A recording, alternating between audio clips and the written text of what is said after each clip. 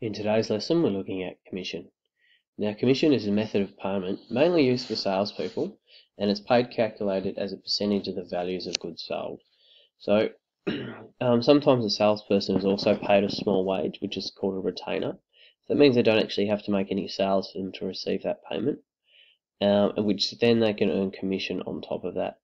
And sometimes a commission can be broken up into a couple of different components. We won't look at any of those today, but just to be aware that people might earn commission of say 5% up to the value of $1,000 that they might sell, and then everything above that they might earn 7%.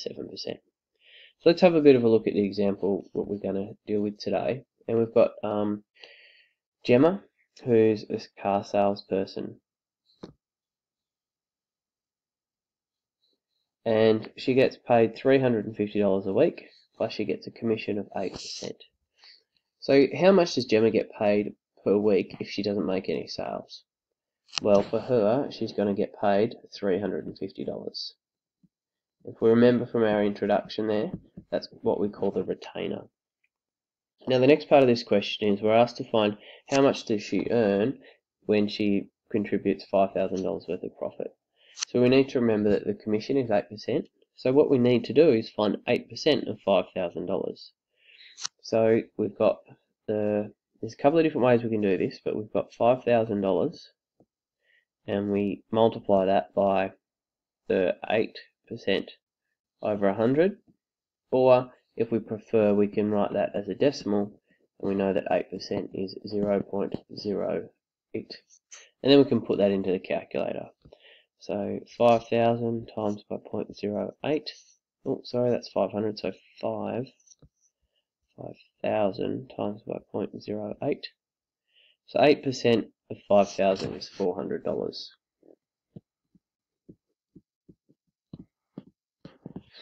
The one thing that we do need to be careful of here is that we're actually asked that how much does she earn in a week. So the one thing we do have to then factor in is the fact that this $400 needs to be added to the $350.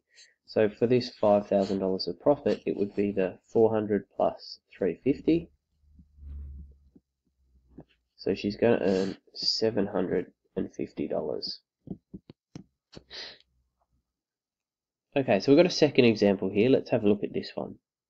Okay, this is an example of where the commission might be paid at different rates depending upon the amount of profit that the employee returns.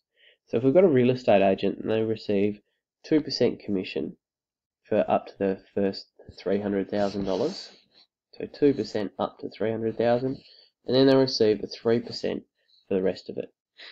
So in a particular example here, we've got a property that sold for $380,000. So the first thing we're going to do is we've got the $300,000, and we're going to find 2% of that, so we multiply 0.02.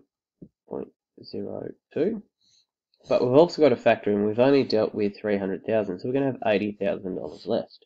So we're then going to have to find the $80,000 3% of. Let's just deal with those separately to start with. We've got 300,000 multiplied by 0.02, so that's $6,000.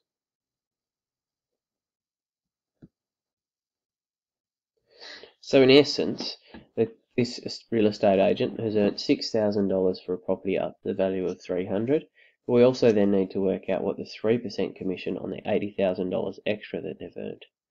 So 80,000 multiplied by 0.03, so that's 2,400.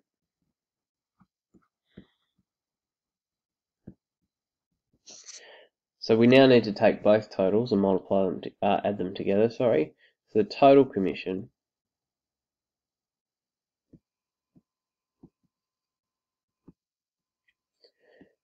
is $8,400.